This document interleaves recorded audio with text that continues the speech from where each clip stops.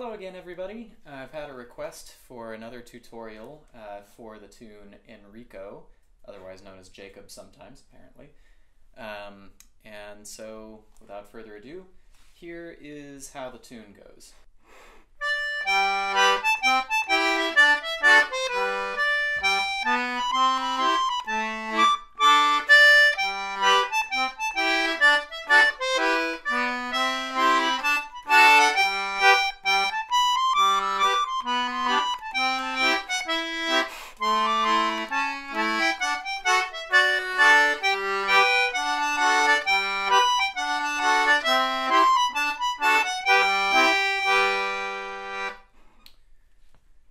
So there are two parts, the A part and the B part.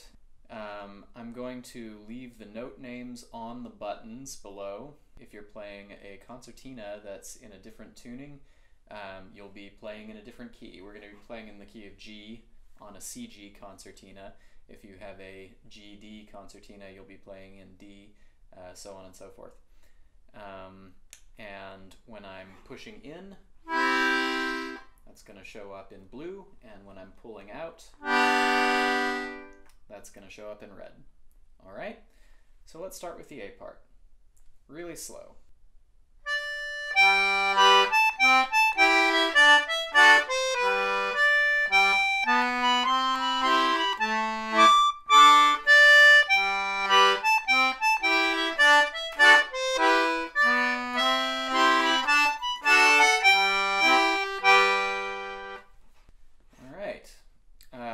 Keep in mind you can use the YouTube playback controls to speed this up or slow it down as you need. Let's go ahead and move on to the B part.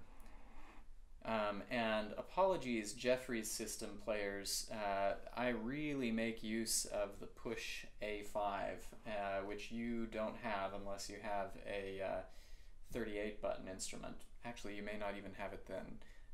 So it may be that this is purely a Wheatstone tutorial for the moment. I apologize about that.